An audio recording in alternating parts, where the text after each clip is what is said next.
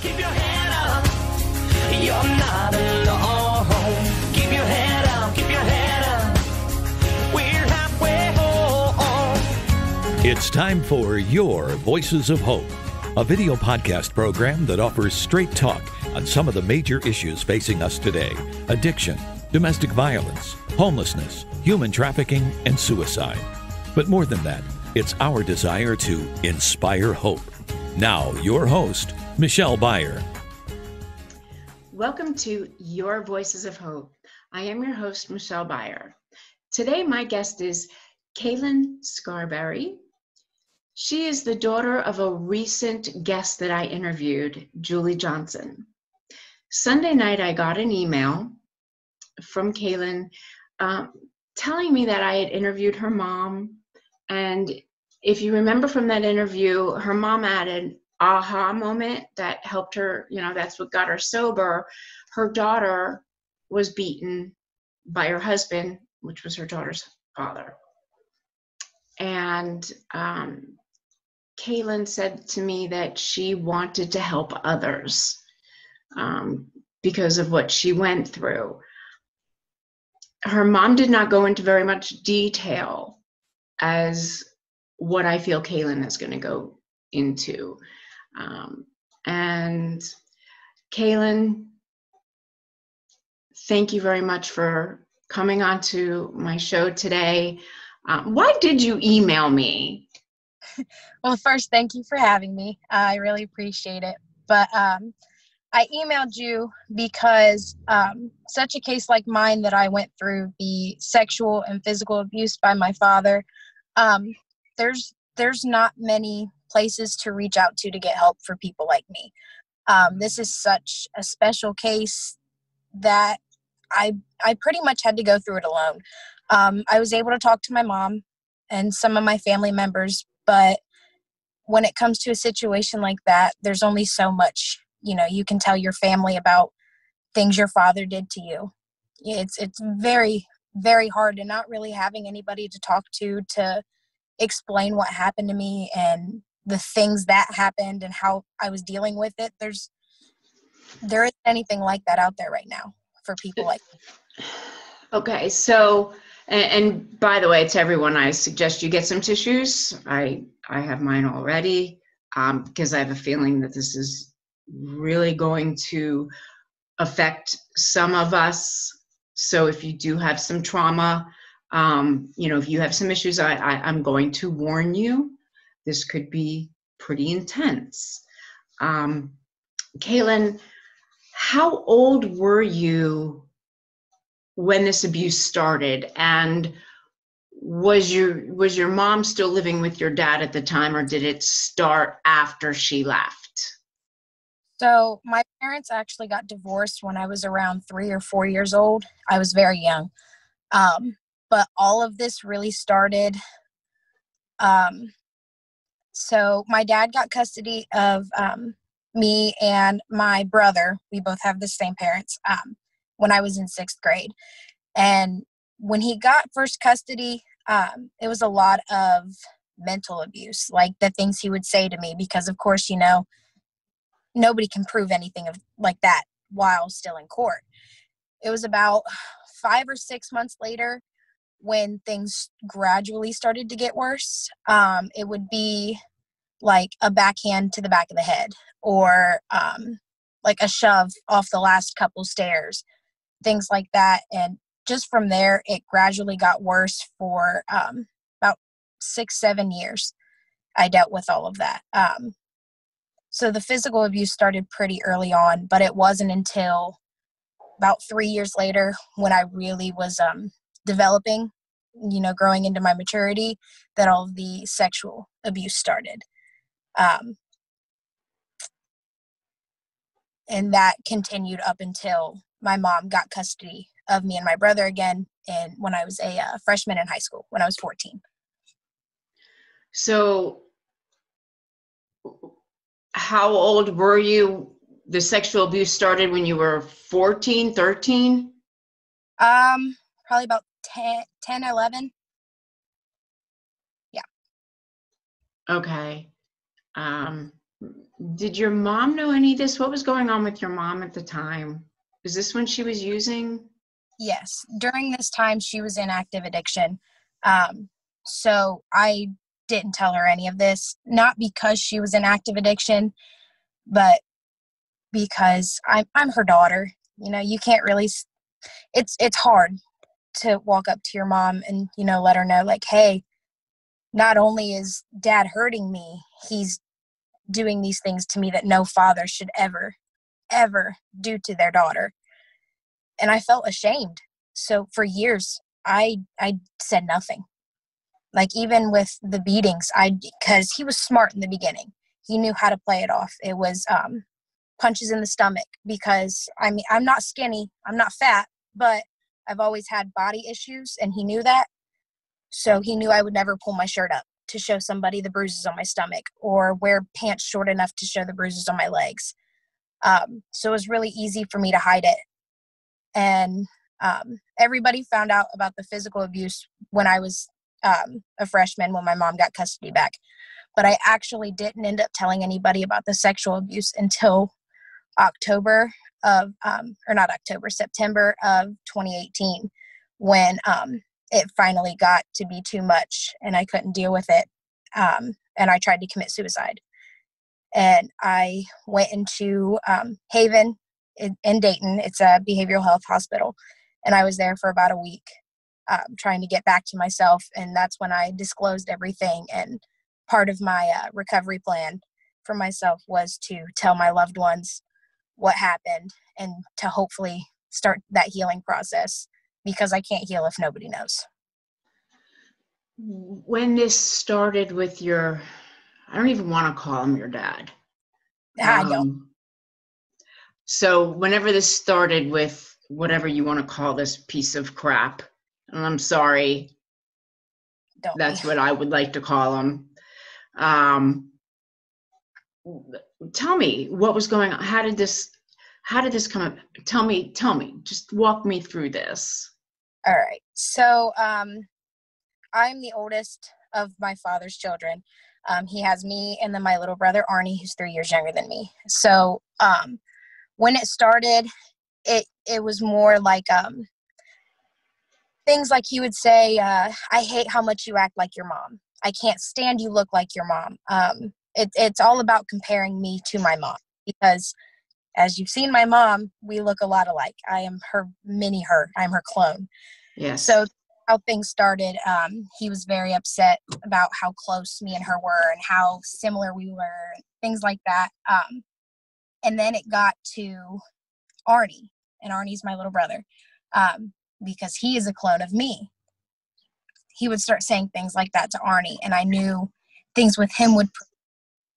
So at that point, I became mom number 2 to my little brother.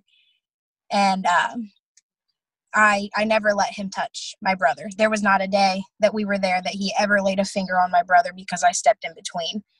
And that's when it started getting even more worse, if that makes sense. Because he didn't like, one, I was sticking up for myself, I was sticking up for my mom, and now I was taking care of my brother. So when I started doing that, he turned away from my brother and focused all of his attention on me. And it would be like whenever my brother would go to like his baseball practices and things, he would keep me back and lock me in a closet for about 6 or 7 hours and just leave me in there screaming and crying. And when I finally got out, it was a beating.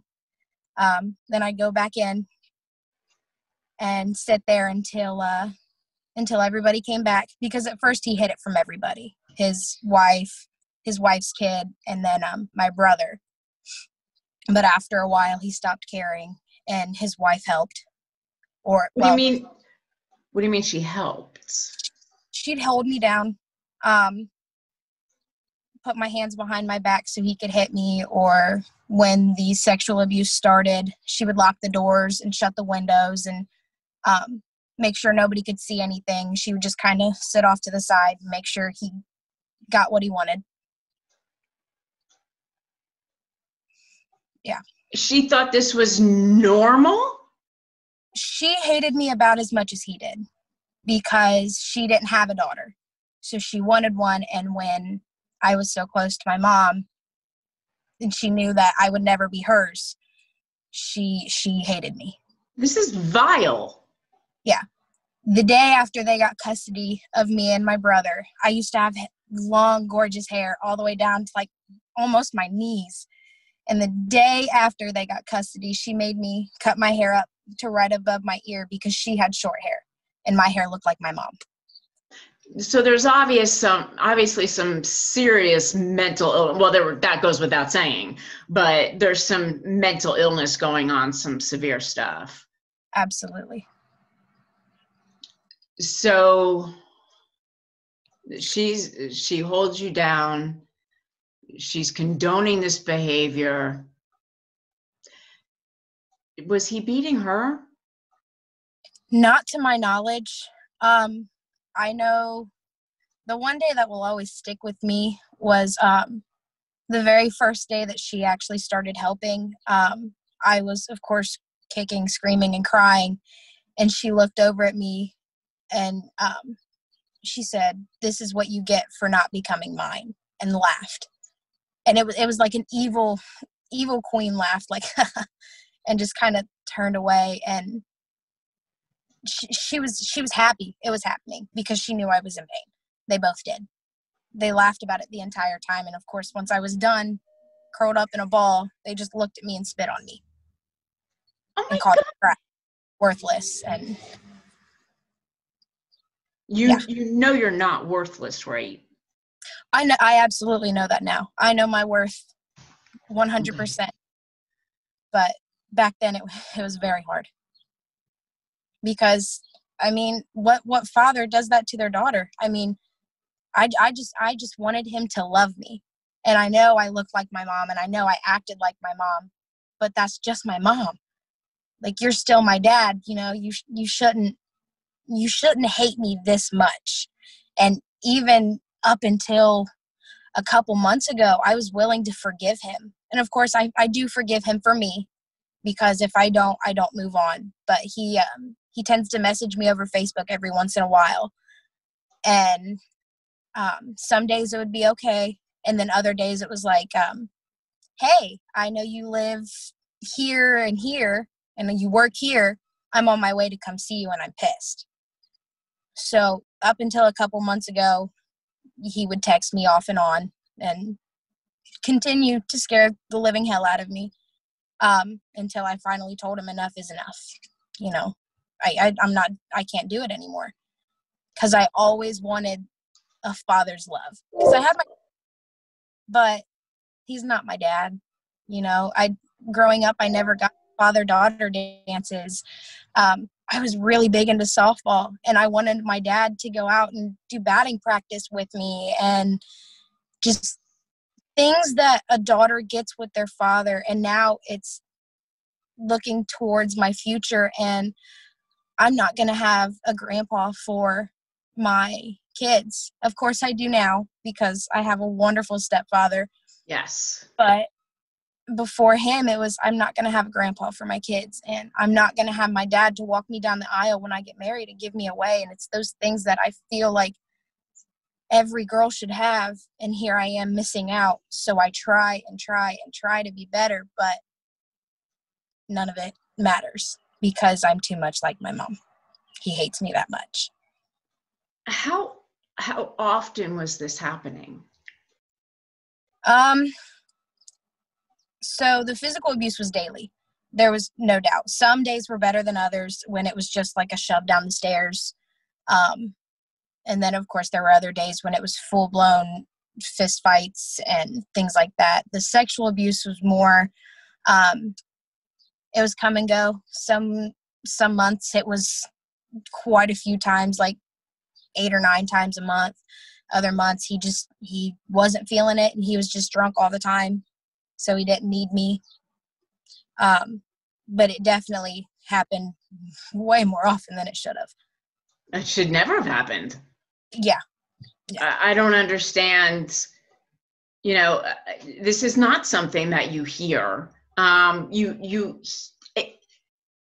it's not that it's acceptable when it's a stepfather, but you hear it more with a stepfather because there is no blood relation. There's no, I mean, this is something that you just don't hear from a father with a blood relation.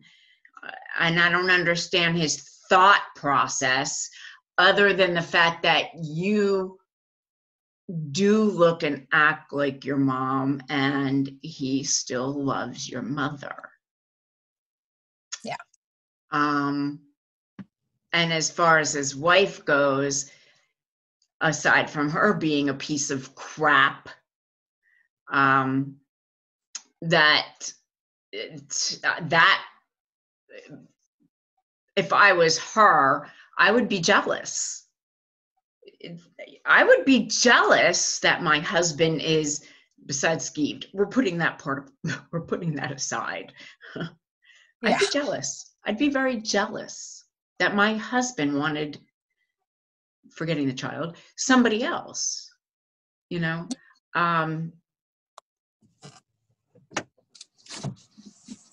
Did you ever think about running away? Wait, let's back that up for 1 second. And what about school? Did they ever see any of these bruises? Did you miss a lot of school? No, I wasn't allowed to miss school because he knew that would be, a red flag to people.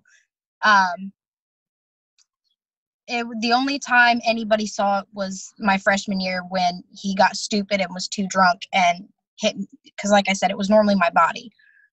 He got me in my face, and my entire left side of my face was black and blue and swollen, and I actually still to this day have a tiny, you can feel it, it's like an indentation mark where this bone right here under my eye chipped, and it just broke off, and it's somewhere in there, but there's a little chip in my eye. But no, didn't miss a whole lot of school. Nobody ever noticed because, like I said, I had body issues, so I never showed anybody. And I did try to run away. Not very often, but there were a couple times when I would grab my brother, say, come on, let's go, because I knew Springfield area, so I could get around, but he had a car. So when he caught up to us, it was a lot worse. I was locked in that closet for 2 whole days. And then when I got out, I was knocked unconscious because he was so angry with me. I am sure as a mom that your mom just is devastated by this. And I would probably not recommend her watching this. But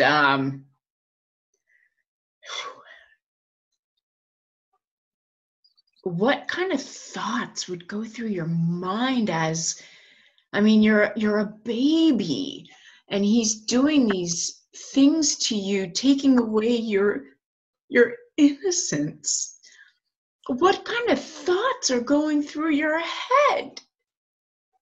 The majority of it was I was praying to tell God to tell my mom and my brother that I love them, because I never thought that I would see the next morning. I wrote a lot. I have a box of letters upstairs that not many people know about in my house. And it's every single letter that I wrote to my brother when I thought I would die. Because, like I said, I became mommy number 2. I raised him for all of those years. So whenever I had a night that I did not think I would make it through, I wrote him a letter to tell him how much I loved him, to make sure he ate breakfast in the morning, to make sure he took his shower and did his homework, and to tell him that I would always be there and that I love him, to never forget that or never forget me. And that one day he would realize how much I loved him, because he would see all the things that I did for him to protect him. He actually doesn't know about that box. I never told him. It's just a box of letters. that I felt I needed to give to him to make sure if they found me the next morning that there would be a letter next to me for him. So he knew I loved him. I'm sure he already knew that. I hope so.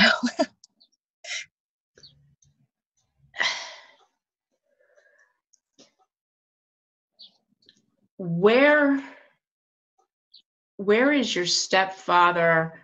I mean, where is your father and your stepmother now? I would hope to God they were in prison, especially for this. I would rather say with Satan at the moment, but I don't think that's the case. Eventually, No. that's where they'll be. Eventually, yes. I have full belief that they will, they'll get what's coming to them. I don't have to do that. God will let them know. But they have both actually been to prison, but not for this.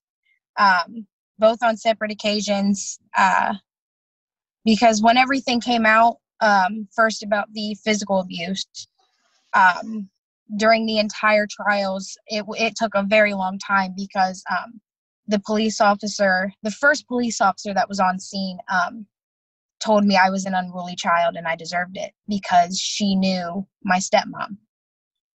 So it took a while for that until a man named Deputy Coltice came to my rescue and saved me. Every time I see him, I give him a big hug. So it took a while for that because, of course, they believed the first officer on scene until Deputy Coltice came around. And then when everything did start coming to light, they didn't believe me. And once I finally told everybody about the sexual abuse, it was, like I said, in Haven. And my stipulations to tell my therapist and my case manager was, I will tell you to heal for me, but not to go back to court, because I lived in court so much. I didn't want to go through it again, and I didn't want to reopen those wounds because I was not ready. So I told them that I will come clean and I will tell everybody that I need to, but the information is just for me to heal and goes nowhere else.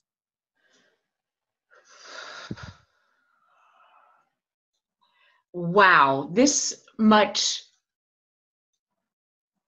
adult behavior coming from a child amazes me. Also saddens me at the same time, because your whole childhood, your innocence was just ripped from you. Yeah. And do you live with any kind of a, wow, I wish I could have, or any of those thoughts that I wish I could have done this and I wish I could have gotten to play on the swings and all that kind of stuff? Absolutely. It still follows me to this day. Like in past relationships, actually the one I just recently got out of, we argued a lot because he said I needed to act more my age because I'm 21 years old, because everything that I did, it was focusing on bills and going to work and making sure everything was in line. I didn't just get my paycheck on Friday and then go out to the bars or go spend it on stupid stuff, because I was very meticulous in making sure that I could live the next month, because it's always been my state of mind is, okay, I've got this. How can I make this last for the longest possible time? Because for the longest time, I never thought I'd make it another day. And then I still find myself, which I'm getting better at it now with age, but I still find myself looking for a man's love. I was always hopping from relationship to relationship. I could not stay single more than 2 months. And here I am now. I've been single for a little over a year, and it's amazing. I like being on my own. But I wish there were times that I could act my age, because I am very mature. I don't go out and have fun. I don't do a lot of things. I definitely wish I could get some of that innocence back, because I've been doing this for so long. I don't know what to do to have fun. I just take care of things, and I'm mom to everybody. Every single friend I have, they all come to me with their problems because I'm the mom of the group, because I am so mature, and it stinks. I mean, I like it because I can look out for myself and I can depend on myself, but it stinks because that's all yeah, I would think it would. And do you see therapists and Not currently. All of the therapists that I've gone to see, they don't understand the situation. So when I try and talk to them about it, they don't really get it and don't have the best words to give me. So I tend to go this alone. I still deal with this by myself. Now today it's a lot easier than it was 6 years ago, but I have PTSD, anxiety, and depression.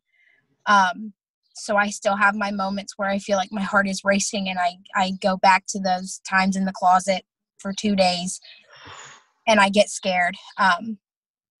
But it's a lot better than it was. But also now that my mom knows more, of course, I still keep some details to myself. Now that she knows more, when I do have those times when I can't breathe and I get scared, I can tell her, and either I'm on my way to her, she's on her way to me. what details do you keep to yourself that you don't tell your mom, if you don't mind sharing? Oh, no, it's okay. The way he would go about sexually abusing me, it was a lot of the times he would rip the button off my pants and like grab scissors while his wife would hold me down so I wouldn't move and get up, and he would cut my pants off because I wouldn't work with him so he could get them off. Cut my pants off and then just like Hulk rip the rest of my clothes, my underwear, my shirts. And I used to have little bite marks on my shoulders, and I still have a couple scars there. They're not very noticeable anymore, but when I would scream too much, he would bite to get me to be quiet. Things like that. No mother wants to hear that from her daughter. So, yeah. No mother wants to hear that from anybody's daughter. No.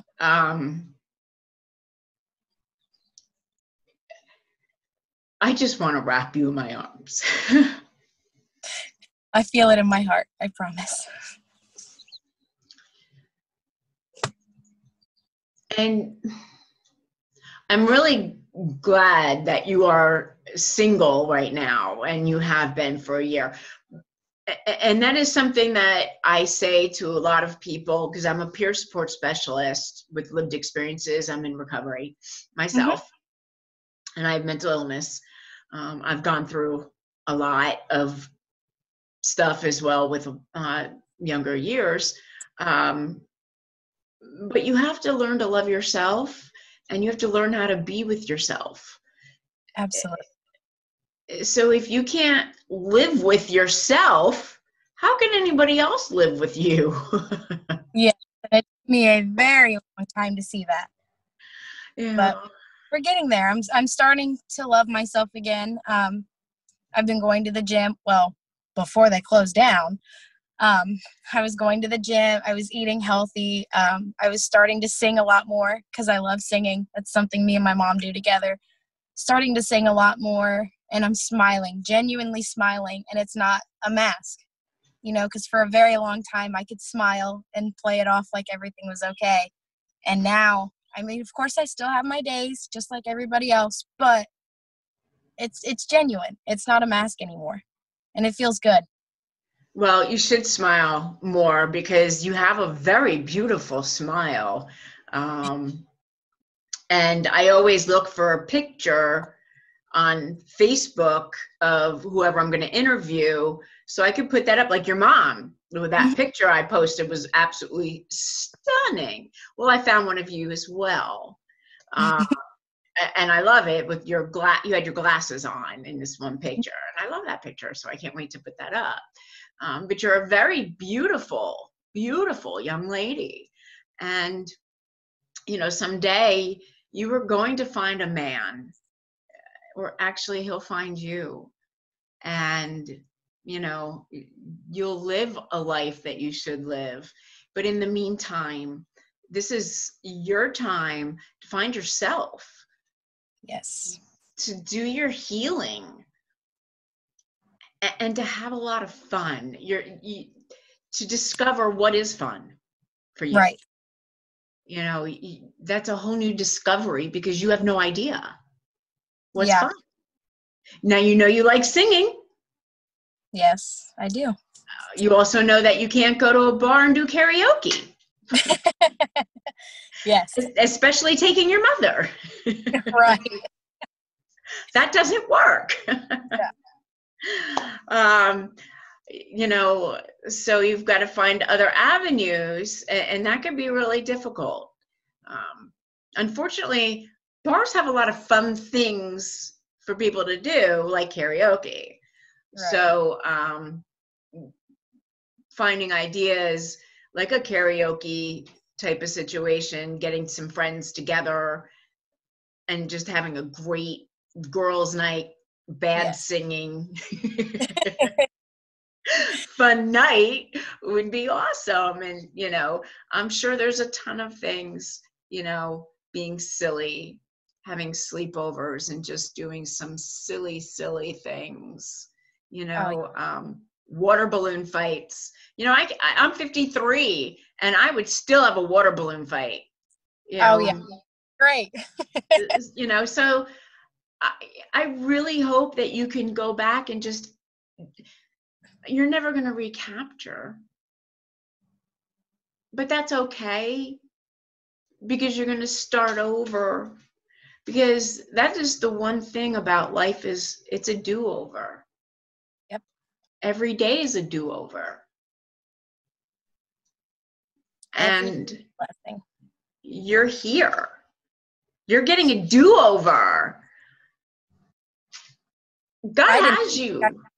I didn't think I would make it this far. So just being here today, having my own apartment, having a job I love, it's exciting because. What do you do?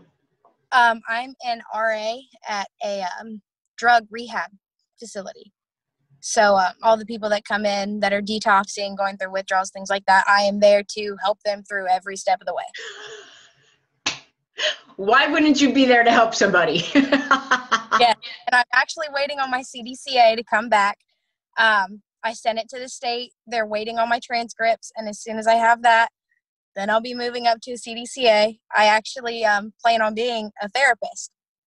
That's the end game. It's going to take a lot of school and a lot of money, but that's my end game, is being a therapist because, of course, why not? It makes total sense. It does, and you'll probably make a great therapist. I would imagine one geared towards children. Actually, I want to do mental health and addiction. Okay. Yep. Okay. So you said that there's not much help or any help for kids that have gone through what you've gone through. And from the sound of it, with the therapists that didn't know what to say to you, shame on them. Yeah. What kind of help do you think would have been helpful for you? Do you even know?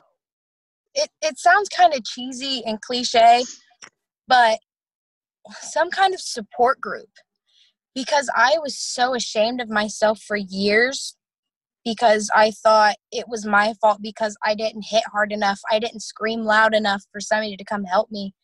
I thought it was my fault. So knowing that if I would have known that there were other people that went through the same thing, and I could talk to them and I could relate to them and know that my feelings were valid, that, I wasn't just a screw up and it wasn't all my fault.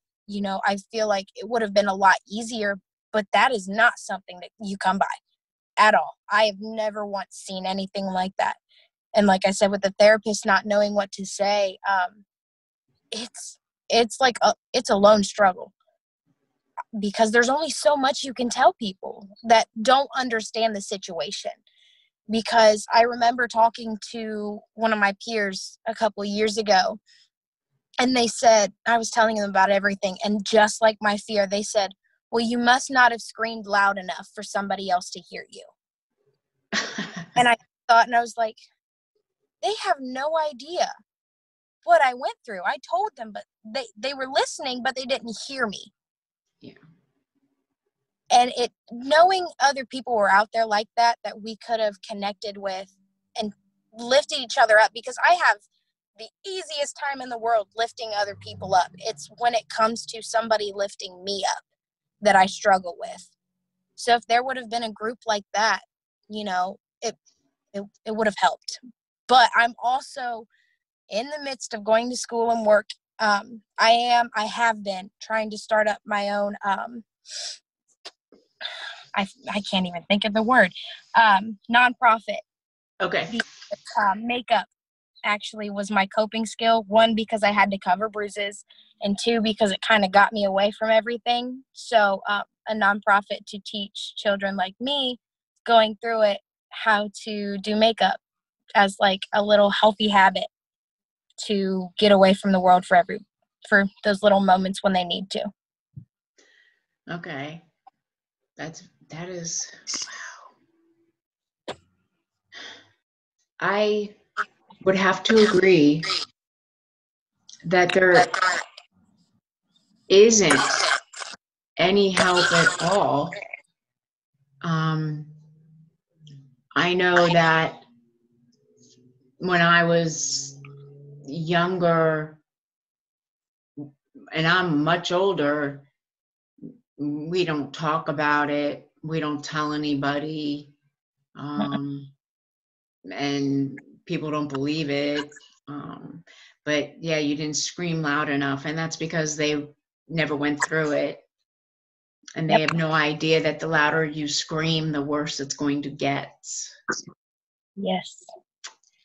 And for the most part, sometimes it's easier just to do nothing. And that's how it ended.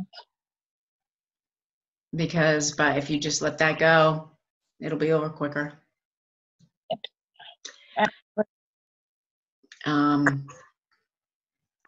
I am just sitting here just trying to catch my breath, but I think that you're an amazing person. And I think your mom is amazing. So your relationship with your mom, what is that like? I mean, you said your mom in the email is your hero.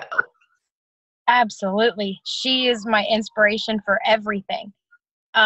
Because, she dealt with the same man I did, and she came through it, and she was in her active addiction for 10 years and came back the most amazing mom I ever could have asked for. And I tell everybody, and I'm not anywhere close to ashamed, she is my best friend.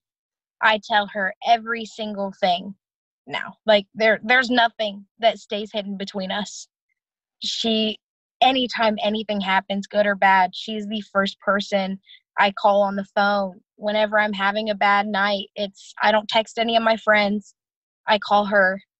It is the most amazing relationship I ever could have asked for, because she is a mom and a best friend all in one, and a dad too. I didn't need him. I just needed her. And she's everything all in one. I'm thankful that you at least have her in your life. What about your brother? How is that relationship? We are really close. We butt heads a lot because I still tend to mother him a little bit, even though mom's back in the picture. So I kind of have to check myself every once in a while doing that with him. But me and him are super close too. He's my baby. I love him. He was supposed to graduate high school this year. Of course, with all the corona going around, he's missing that. But I'm so proud of him. Knowing that I am part of the reason he is the way he is today. Oh my goodness. It makes me so happy. Just I look at him and cry sometimes. That is so strange to hear a sister say that. And you know, I'm not too sure a sister should be saying that. I don't know if that's wrong or right. I don't know either, but I just go with it. But you know what?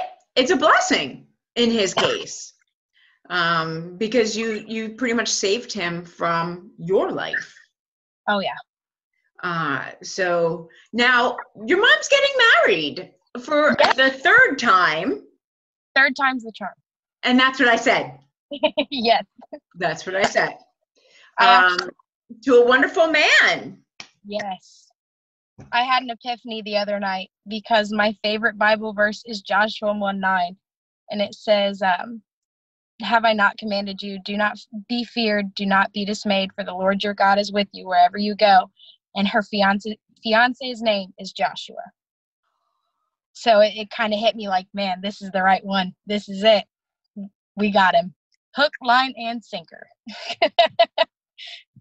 And that is amazing. You know, the whole family is just getting repaired.